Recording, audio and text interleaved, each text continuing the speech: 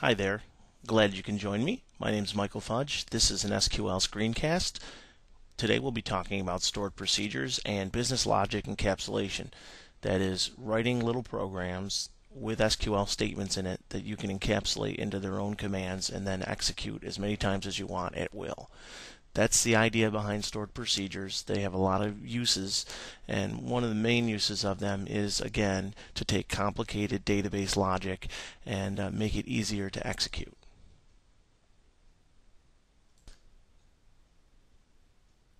One of the examples that we did in an earlier screencast, this particular program here where you pass in an employee ID and then an amount of the raise, and it will give that employee that raise. This is a perfect example of business logic that you would want to encapsulate into a stored procedure. The advantage of rewriting this particular SQL script as a stored procedure is that no one has to open this script up to run it. The script has been pretty much pre-packaged so that at runtime you can specify these values. So you get a lot more mileage out of it than you would out of a plain old SQL script. So first, let's talk about how you can turn this into a stored procedure, and let's do it and then watch it run. Okay. So I'm going to put create procedure up here, and then the name of the procedure, let's call this P give employee raise.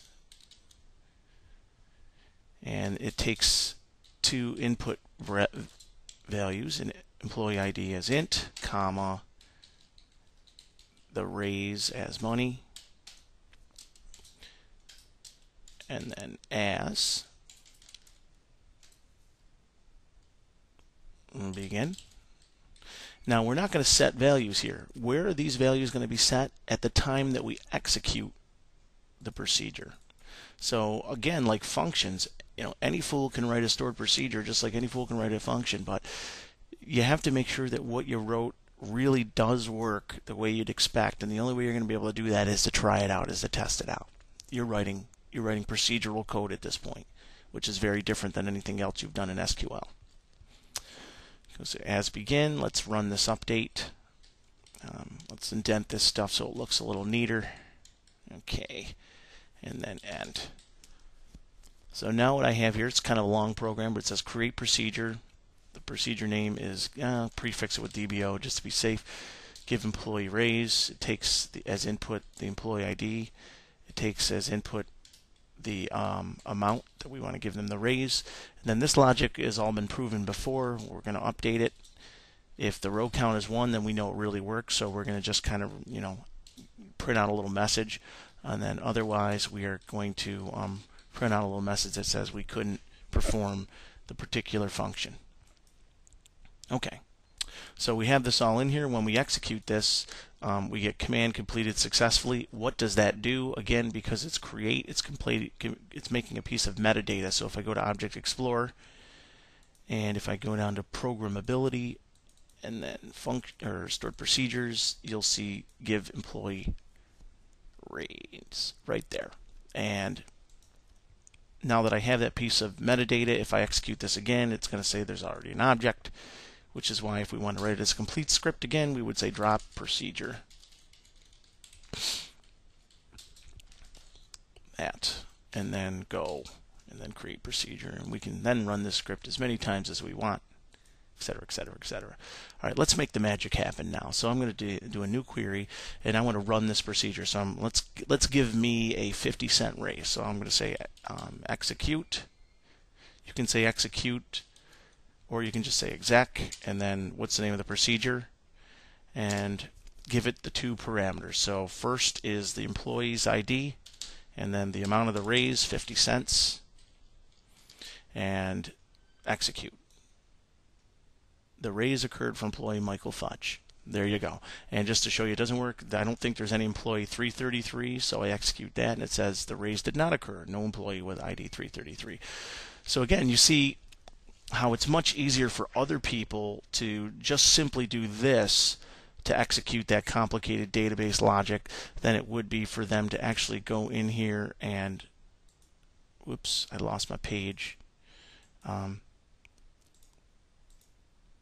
I'll find it.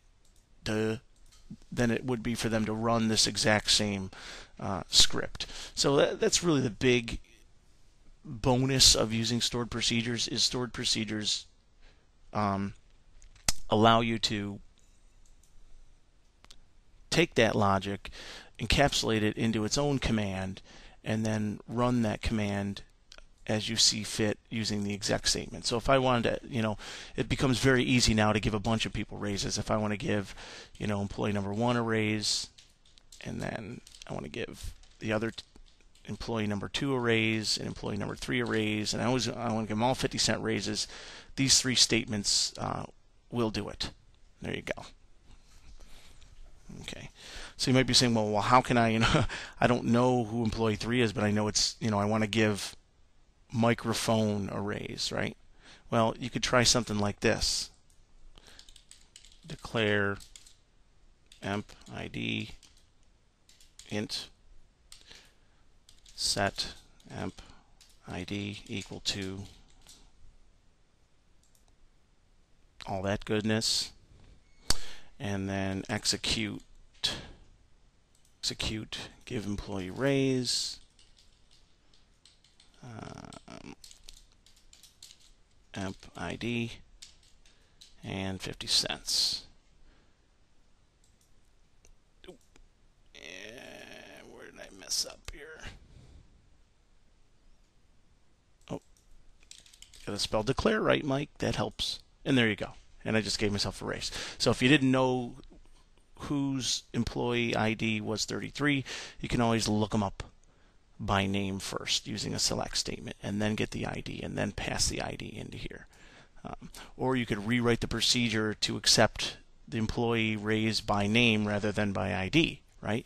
I could alter the procedure's logic to not ask for an ID for input, but ask for last name and first name, and then look it up. So for example, I could say emp last as varchar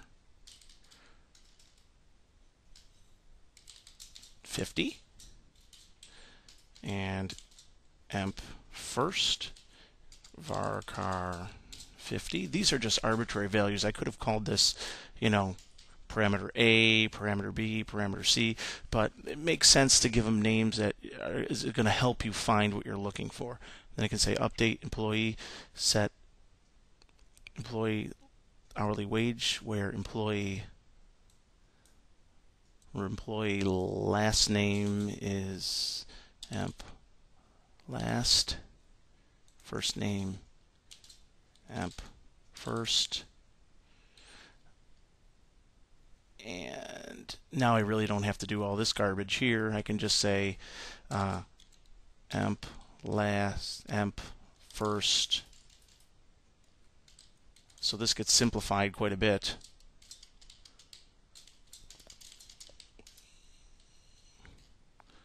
And last, it's going to look a little neater by the time it's all done. And then I, of course, got to change this. I'm going to reuse quite a bit of this. The raise didn't occur. No employee with name. If you're going to modify it off the cuff like this on the screencast, Mike, you better do it right. So, lesson learned for me, huh? It's like, all right, hey, well, this seems like a good idea, yeah, but is this something I want to take on in the middle of a screencast? I guess it is. So we'll see what I can do here. I clean it up just a whisker here. There we go. Looks a little better. And of course, now I have to cross my fingers and hope what I wrote actually works. Okay, I have a problem here. I got 2 wheres. That's easy to fix. Okay. Okay. Looks good. It's working fine. So now my give raise takes a last name and a first name and a raise. So now if I go back here, I can say give raise to Fudge Michael and give him a $1 raise.